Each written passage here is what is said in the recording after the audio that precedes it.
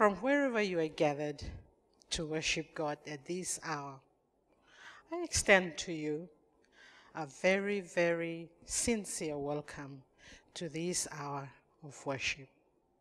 In whatever situation of life you may be in, there is someone who knows about you, someone who cares about you, and he longs to give you the assurance that he will be with you. He will always be with you. He will never leave you nor forsake you. And so it is my prayer today that as you listen to God's word and to the messages in song, may God touch your heart. May he reach you and bless you richly.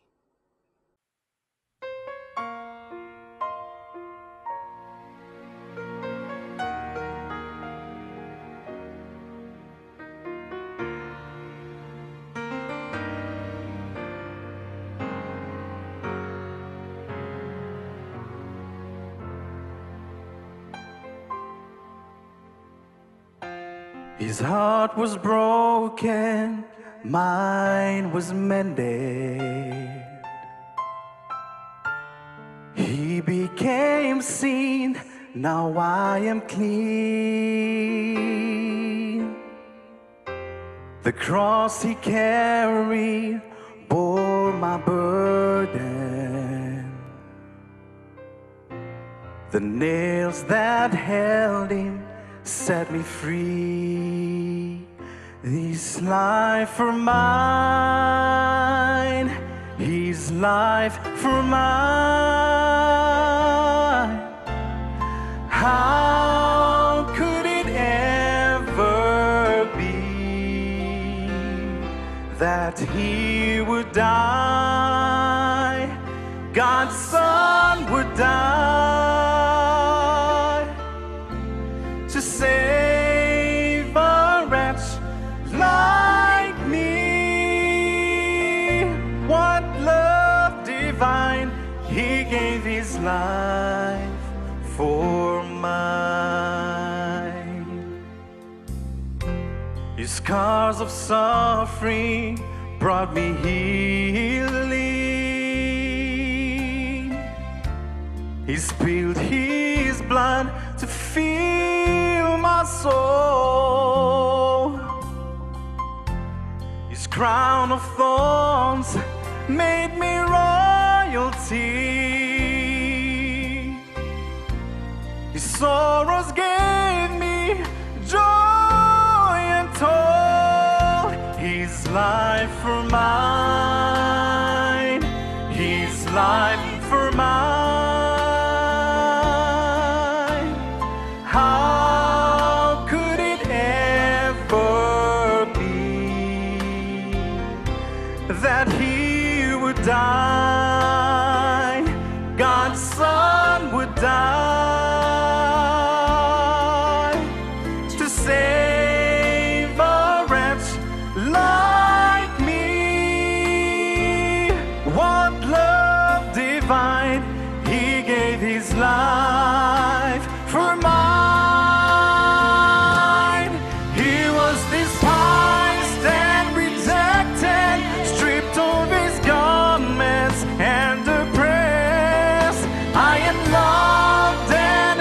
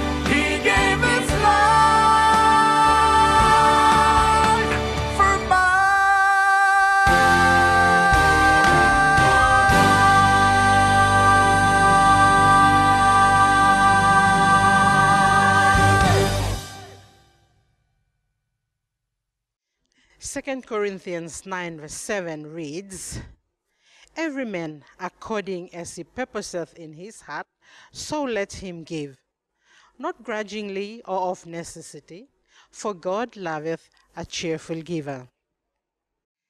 At this time, we will allow for you to receive God's tithes and offerings in your respective homes or small groups. However, if you wish to contribute electronically, the address can be seen on your screen.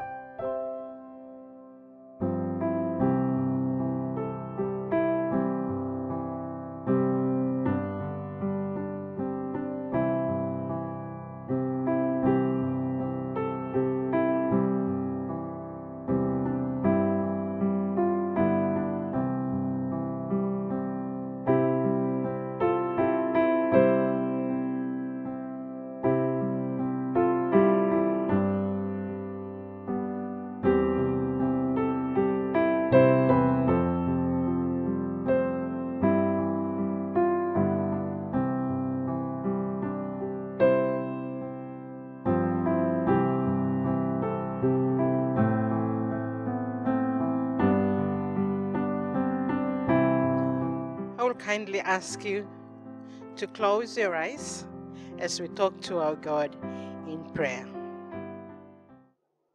Our Father in heaven, we thank you for the countless blessings that you pour upon your children every day.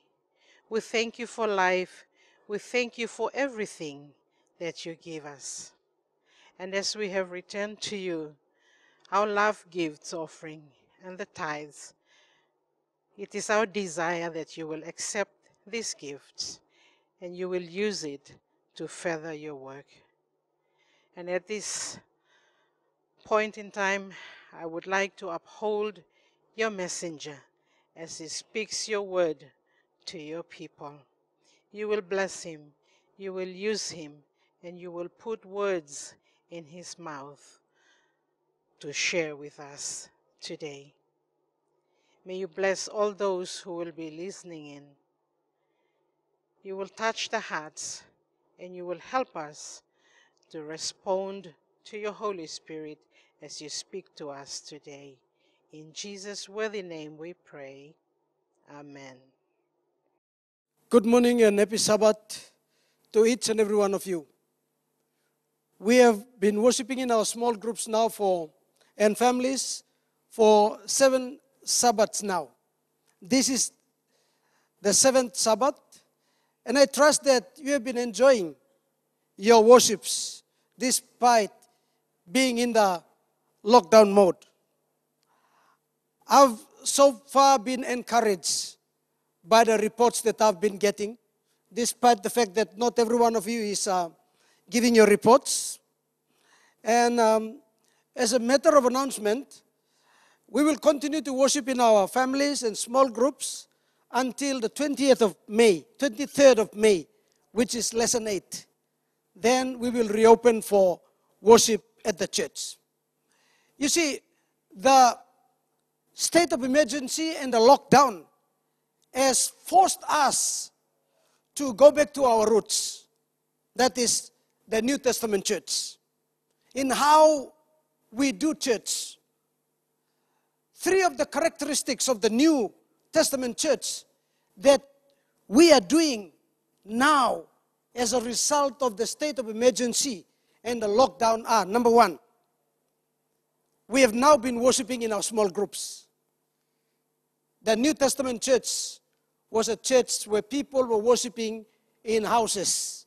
There were no church buildings. And so we are now being forced to worship in small groups in our homes. Secondly, sharing of food.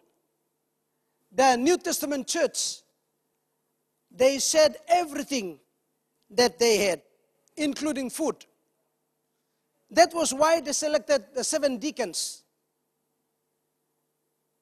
Church family, I'd like to let you know the Korobosi SDA Church is also sharing food. We have food stuff at the church.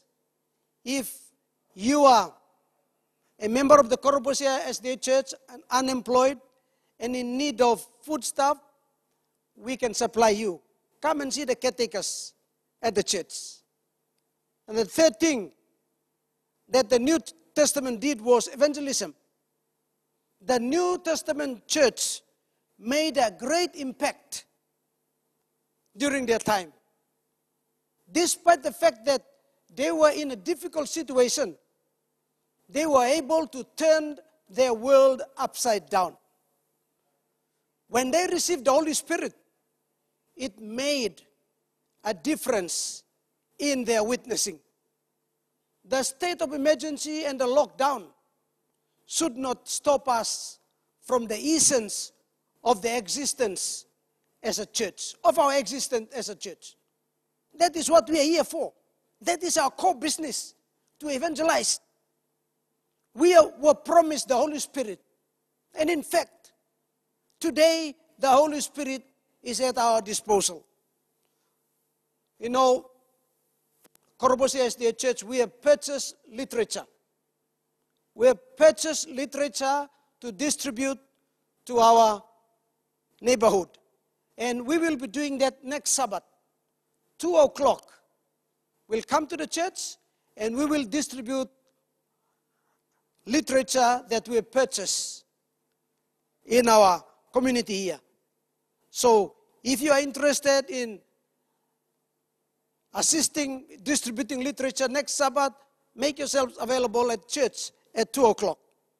But this morning, our message will focus on the second aspect of the New Testament church, which is food sharing. Now, I'm not going to talk about the sharing of food, but in general, I'll be talking about our response to people in need. Our responses to people in need. And my message for this morning is entitled, 3 Responses to People in Need. 1 John chapter 3 verse 18 in the Good News translation reads, "My children, our love should not be just words and talk. It must be true love which shows itself in action." You see, the 3rd chapter of 1 John focuses mostly on the concept of love. Because of His love, God not only calls us His children, He actually makes us His children.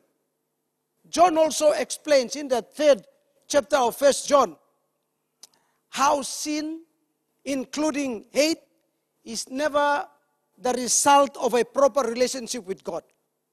And he says Christians, in contrast to the world, are supposed to do more than simply feel love. We are to act it out as well. And he did the application. When you read 1 John chapter 3, he talks about love, and when he comes to verse 17, he made an application in verse 17. And it reads, "But if someone who is supposed to be a Christian has money enough to live well and sees a brother in need and won't help him, how can God's love be within him?" And following his application in verse 17, John summarizes the need for Christians to act on love.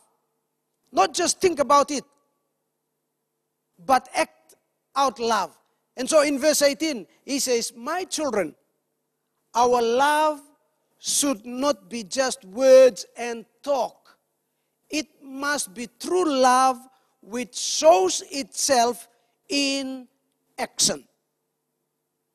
Now, it is important to communicate love through our words, but we must also do through our action. It's not enough to just say you love someone. It must be expressed in action.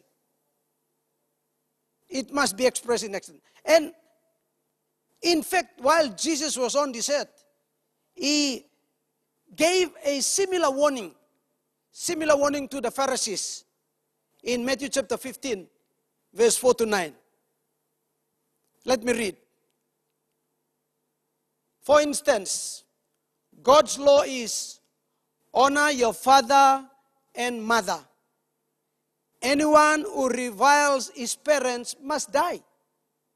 But you say, even if your parents are in need, you may give their support money to the church instead. And so by your man-made rule, you nullify the direct command of God to honor and care for your parents. You hypocrites!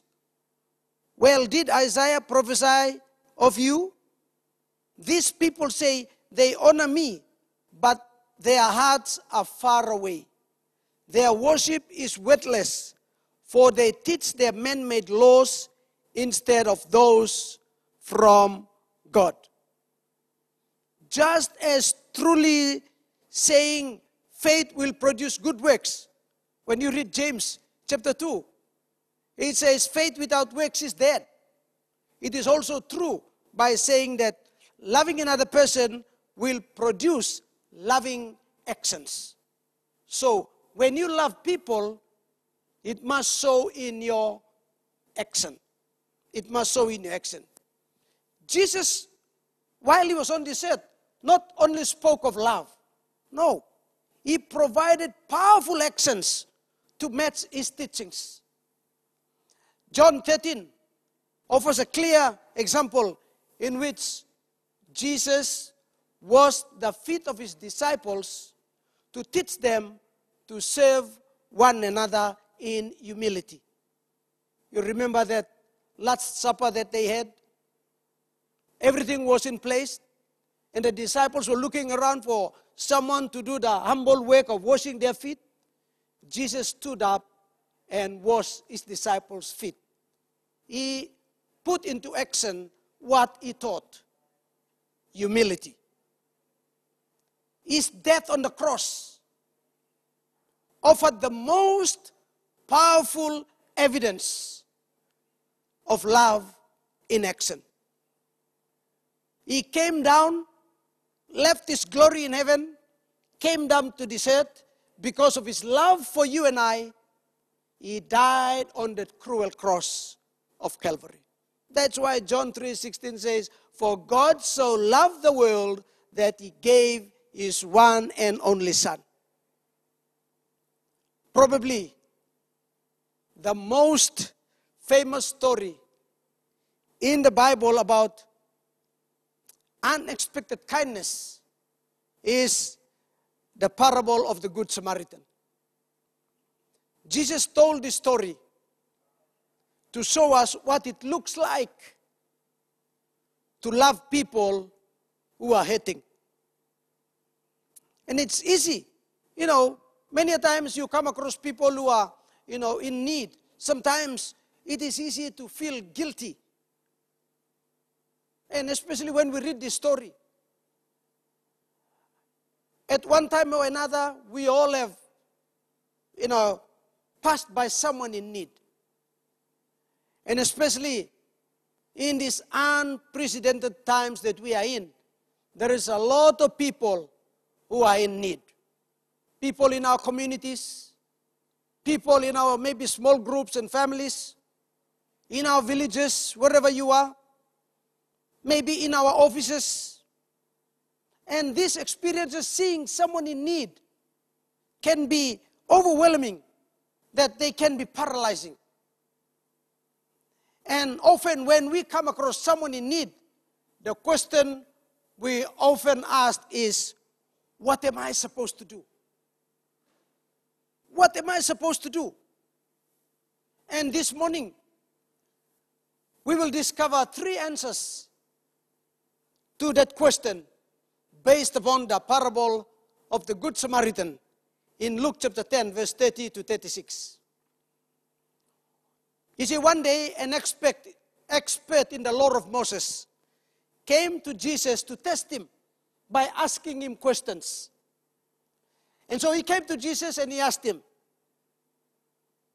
what does a man need to do in order to live forever in heaven? You know, this smart guy came to Jesus and asked him. And so Jesus responded and said, what does the law of Moses say? And this expert in the law of Moses replied, he said, well, you must love the Lord your God with all your heart, with all your strength, and with all your soul, and with all your mind. And you must love your neighbor as you love yourself. And Jesus turned to him and said, well, do this and you will live. But as a smart guy, he got up and asked another question. And he said, just to justify himself, he said, which is my neighbor? And Jesus replied with the illustration of the story of the Good Samaritan in Luke chapter 10, verse 30 to 36. Let me read the story in the scriptures. A certain man was going down from Jerusalem to Jericho, and he fell among robbers, who both stripped him and beat him, and departed, leaving him half dead. By chance, a certain priest was going down that way. When he saw him, he passed by on the other side. In the same way, a Levite also, when he came to the place and saw him, passed by on the other side. But a certain Samaritan, as he traveled, came where he was. When he saw him, he was moved with compassion, came to him, and bound up his wounds, pouring on oil and wine. He set him on his animal and brought him to an inn and took care of him. On the next day, when he departed, he took out 2 denarii and gave them to the host and said to him, take care of him. Whatever you spend beyond that, I will repay you when I return. Now, which of these 3 do you think seemed to be a neighbor to him who fell among the robbers? So the question we often ask when we come across people who are in need is, what am I supposed to do? What am I supposed to do? And so there are 3 answers to that question based on the parable of the Good Samaritan. Number 1, some people keep their distance. When they come across people in need, they keep their distance. This was the example that the priest gave us in the story. It says in verse 31, Luke chapter 10, by chance, a certain priest was going down that way. When he saw him, he passed by on the other side. So a priest was walking by. When he saw this man, he didn't get close to him. He just passed by on the other side of the road. What he simply did was, he simply avoided the problem altogether. He didn't even want to know what the problem was. And this is what I call the lifestyle of avoidance. Lifestyle of avoidance. We tell ourselves, don't get too close to people. You might have to help them. You may get your hands dirty. That was the priest's problem. He was too holy to be helpful. He didn't want to be stained by the stuff of life. When we live a lifestyle of avoidance, we try to keep all our relationship superficial. If we keep everyone at arm's length, we pretend that we don't see them. We don't see their pain. We don't see their need. And if we don't get involved, we can avoid getting into, at ourselves or getting inconvenience. So that's what we call a lifestyle of avoidance. Sometimes when we see people in need, we try to avoid the problem at all costs because simply we don't want to help. The second response is some people are curious but uninvolved. They're curious but uninvolved. And this was the example the Levite gave us in the story. Verse 32 says, in the same way, a Levite also, when he came to the place, saw him, passed by on the other side. So the Levite came, he was curious of what had happened, went and saw the man, and then went on the other side and passed by. The Levite, who was the second man to walk by the injured man, demonstrated this response: curious but uninvolved. Curious but uninvolved. The Bible says he went over and looked at the man before passing him by. In a way, you see, this response is much worse than the first. The first response was, you just keep at arm's length. You don't want to know about the problem. But in this case, it's like you go there, you see the problem, you're curious, you saw it, and then you just pass by without helping. In the first attitude, we see the problem from a distance and pretend it isn't there. But in this second response, we acknowledge the need through our curiosity, but we don't do anything to help. And we Papua New Guineans are good in this. When we see a commotion or anything, we are so curious, we run to see what's happening there. And then when we go and see what's happening, we don't try to help. Even if two people are fighting, or someone is in need, or somebody hitting his wife, we go there and we see what's happening, and then we don't do anything. My friends, you know, this is much worse because you are there witnessing the problem, the issue, and not helping. When we do this, we are simply saying, sorry, I can't be bothered. I've got more important things to do. You see, that's the problem. When we see people and we don't do anything, it's worse. Because our text says that we must put our love into action. We must put our love into action. And then the third and the last response is, some people get close enough to care. Of course, this is the Good Samaritan.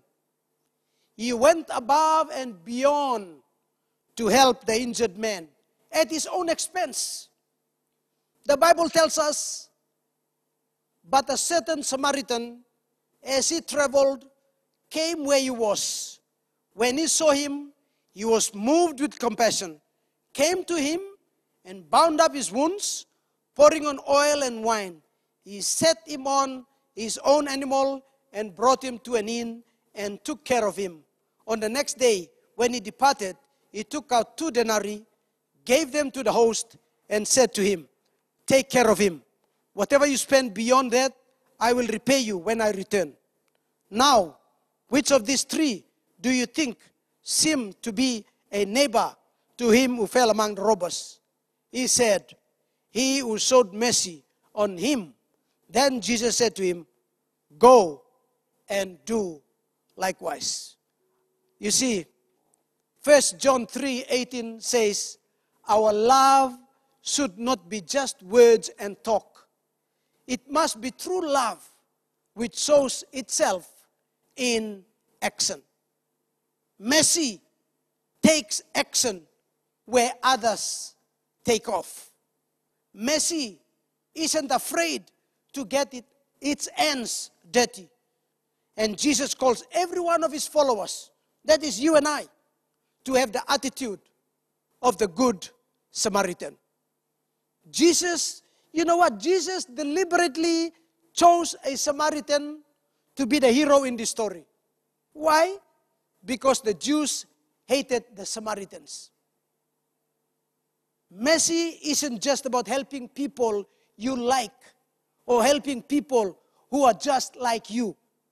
Mercy is about helping people no matter who they are, what they look like, or where they come from.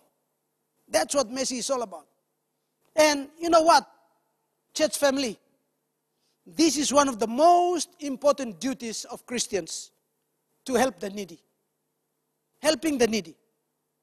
When Jesus comes back the second time to take his children home, one of the stewardship questions he will ask each one of us is recorded in Matthew 25, verse 31 to 40. Let me read. When the Son of Man comes in his glory and all the angels with him, he will sit on his throne in heavenly glory, and the nations will be gathered before him, and he will separate the people one from another, as a shepherd separates the sheep from the goats. He will put the sheep on his right and the goats on his left. Then the king will say to those on his right, "Come, you who are blessed by my Father, take your inheritance, the kingdom prepared for you since the creation of the world.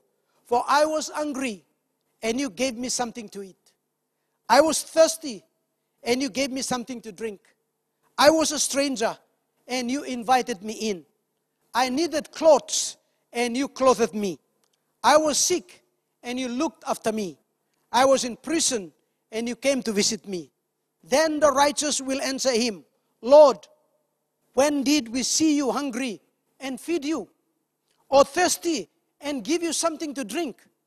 When did we see you a stranger and invite you in, or needing clothes and clothe you? When did we see you sick or in prison and go to visit you?" The king will reply, "I tell you the truth. Whatever you did for one of the least of these brothers of mine, you did for me." You see, one of the reasons God blesses us with money and other resources is to meet the needs of the poor and the needy. In the end, you and I are accountable to God in how we respond to the needs of others. Korobosia Church family, in these unprecedented times, we are given opportunities to assist our brothers and sisters who are in need. And I trust that many of you are doing this. If you haven't, don't let the opportunities pass by. And I pray that as we are in these times, whatever God is blessing you with, you will also bless others. And when we do that, when Jesus comes back the second time, he will say, "Well done, thou good and faithful steward, enter thou into the joy of the Master." May God bless you.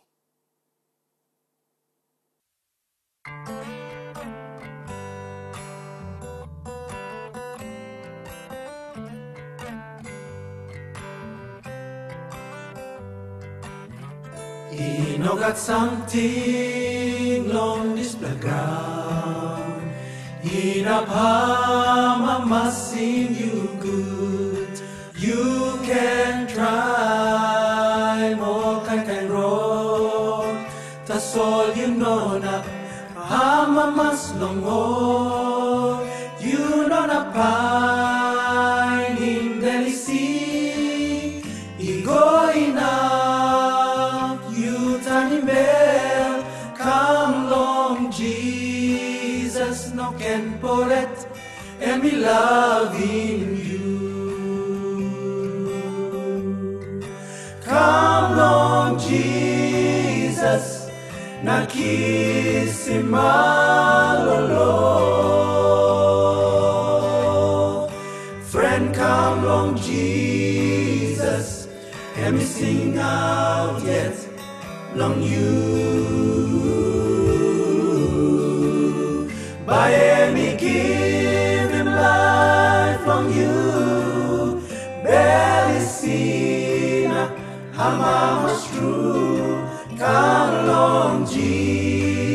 Jesus no ken poret, emi loving you.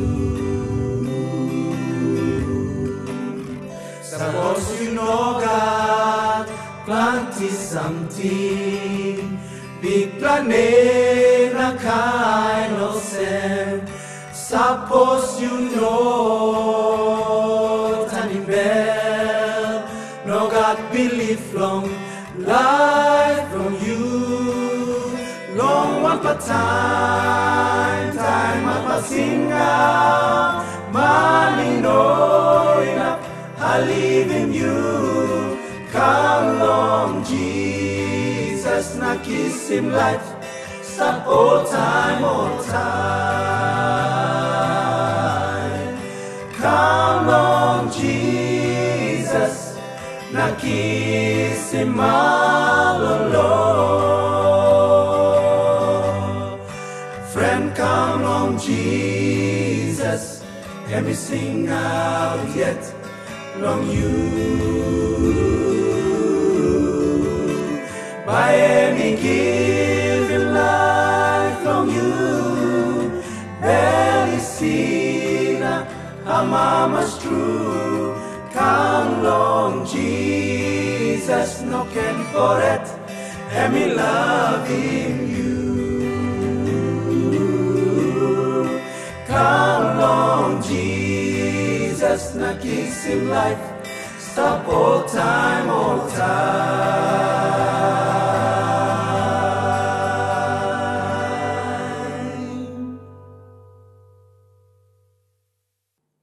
Let's pray.